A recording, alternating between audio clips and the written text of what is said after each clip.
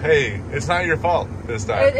This is the first time that spilled green is not the grain cart driver's fault. Look behind me and I have done something terrible.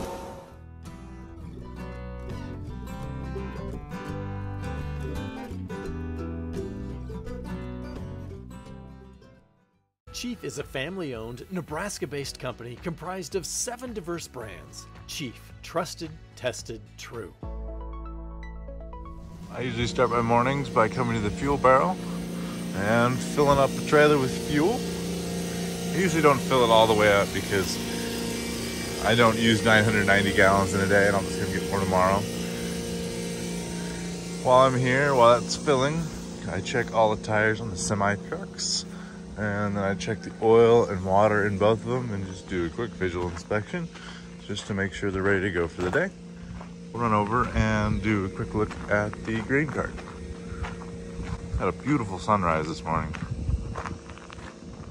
Since we are done with the beans, I need to dump the auger out so I don't contaminate the corn with the beans left over in here.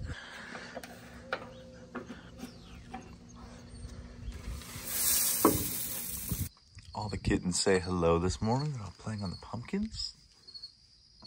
Oh, here's Pepper. Hey, Pepper. Good morning. Who's ready to go pick some corn? I'm very grateful every morning I get to walk out my front door and go to work. Good morning, everybody. Just starting the day off with a good old-fashioned fill-up.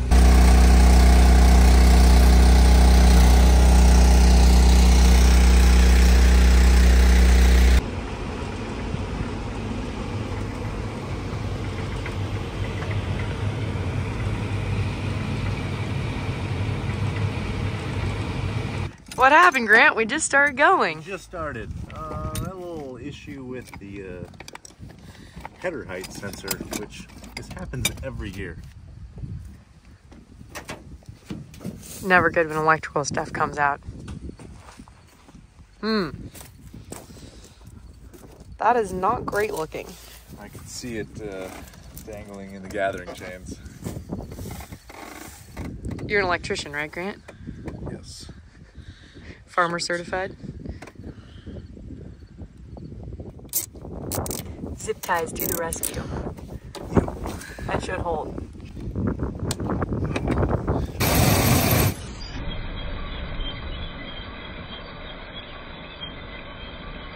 Now this is fun harvest. Bean harvest is not fun. Corn harvest is much better.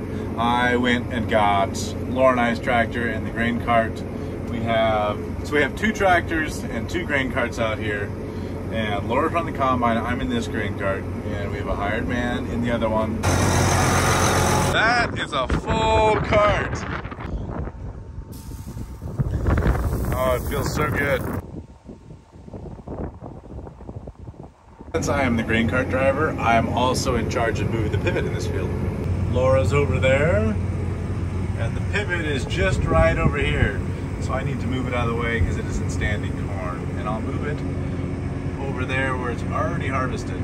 Since it's so windy outside, I'll explain it from here. So that's a V8 engine that we use to pump water on this field all summer. So we just unhook the drive shaft to the well and run the generator. So it's running 480 volts to the pivot. Look behind me and I have done something terrible. The cords have been dragging. I wonder how long they've been dragging. Looks like they're not too... Oh, the plugs are even still there. Oh, that one's gone. Well, that was unexpected. We were just picking corn right along, and this rain kind of came out of nowhere. We're definitely going to have to pack up shop for today. Get everything back to the yard. It looks like it's gonna rain a lot, actually. Could have an inch.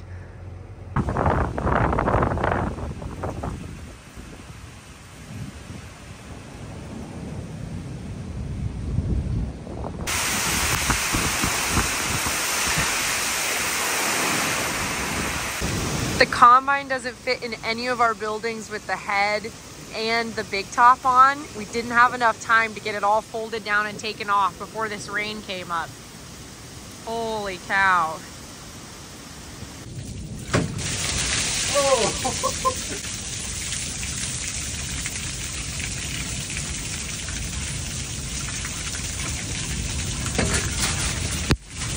Ooh, there's some corn in that one.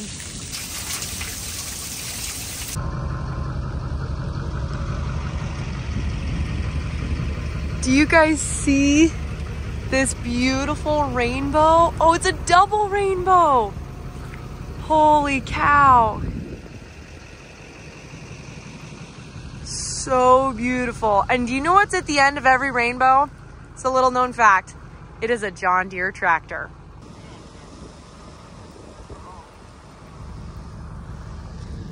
Sure glad we got this field finished today.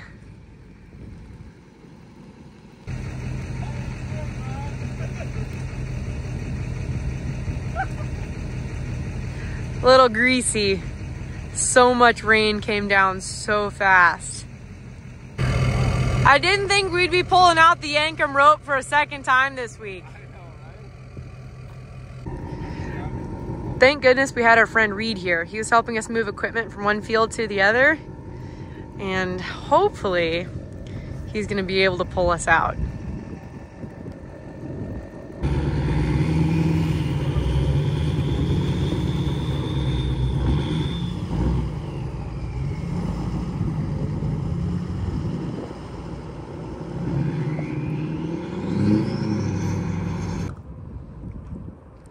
Really beautiful sunset after the storm.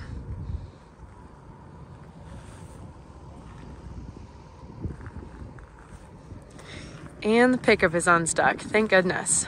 Thanks, Reed.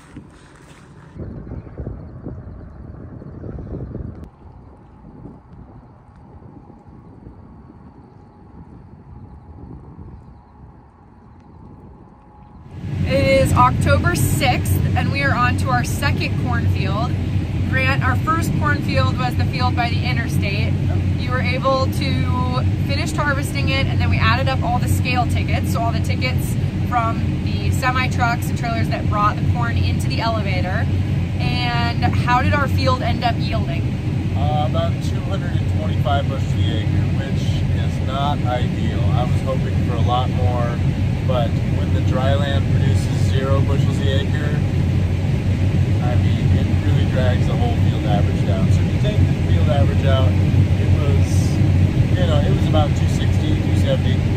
If you don't count the dry land corners? You don't count the dry land. Gotcha. And then I think we have some plug lines on our drip side because only about half of the drip irrigation got watered. And so that made even more land, dry land that was supposed to be irrigated. So that was really disappointing to see. But something to fix next year. I was gonna say, so that'll be something we look into when we're going through and getting all of our pivots serviced. Looks like we're gonna have to go through and maybe get some service to the underground drip irrigation as well. And also, it was just so dry this year that I think the subsoil moisture was so depleted from last year's crop that I should have ran that drip irrigation earlier on in the season to build up that subsoil moisture. Definitely notes to take into next year. Hopefully we get some, I'm hoping for a wet winter. I'm hoping for lots of snow, not only so Grant can spend some time snowmobiling, which I know he wants to do, but also because our soil really relies on that moisture that we get from the snow. So I'm hoping for a lot of snow this winter and then maybe even some rain next year, who knows.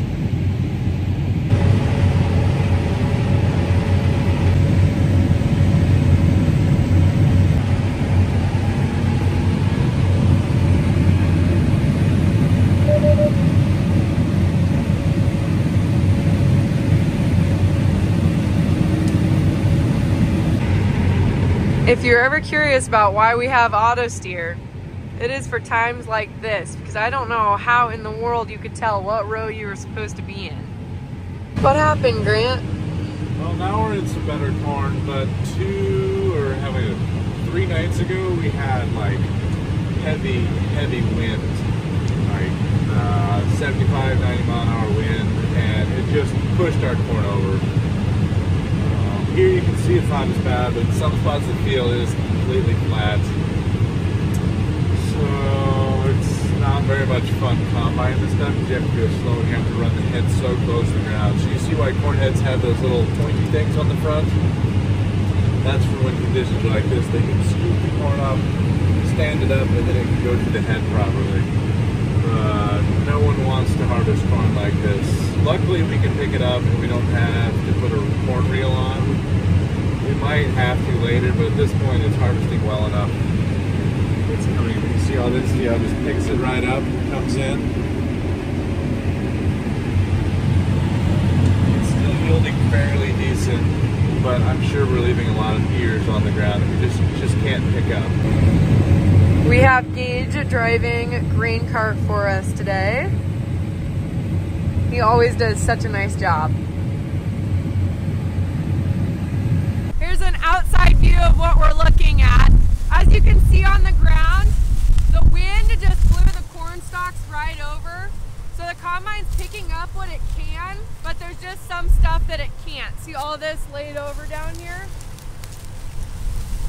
The ears just shatter when they blow over like that because it's so dry. The kernels just fall right off the cob.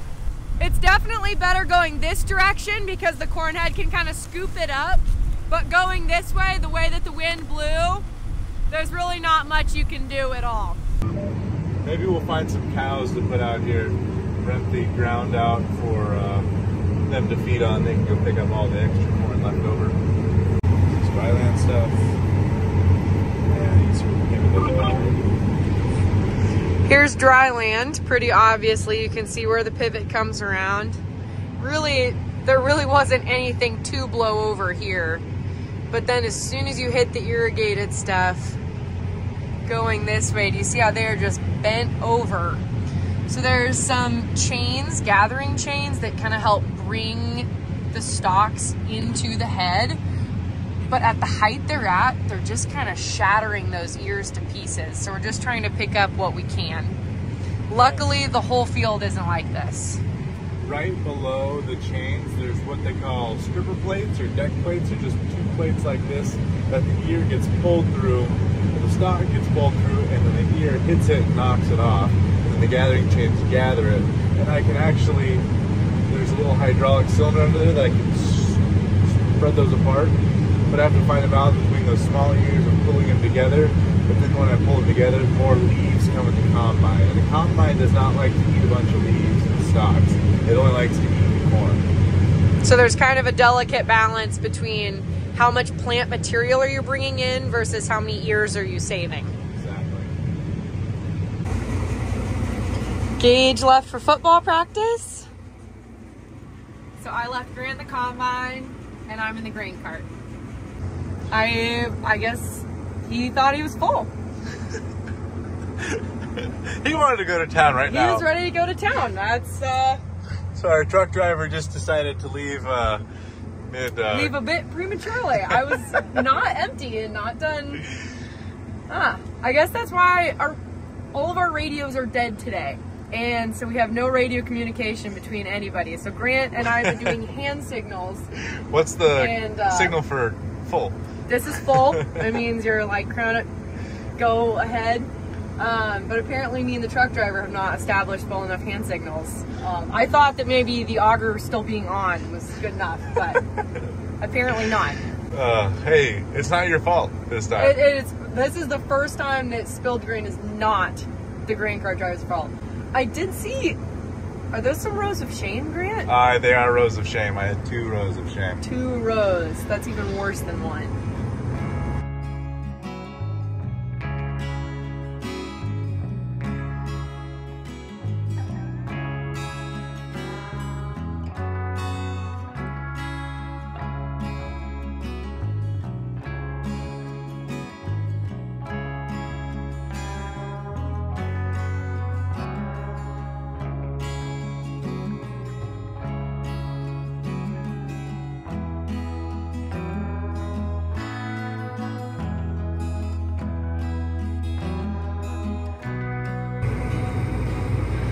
We've made it more to the middle of the field, and this stuff is bad. We're in fully irrigated. There's the pivot point right up there. And it is just flat. So depressing.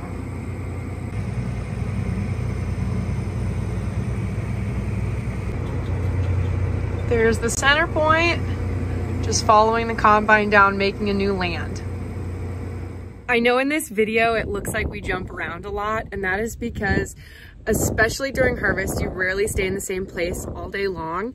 And so we are constantly switching between combine driver, vehicle person who runs around, grain cart operator, someone to help trucks navigate.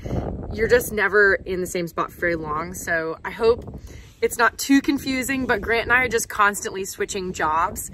And then also I hope it wasn't too confusing, but in this video, I also included a couple different days because we had a couple rain delays.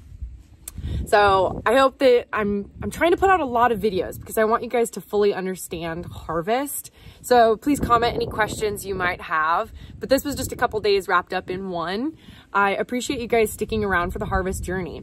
And I've been putting a lot of hard work into these videos, and I hope you guys can appreciate that.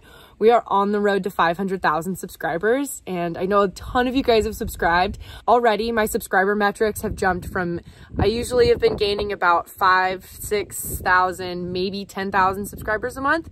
And this past month, it was 15,000 subscribers, which is crazy.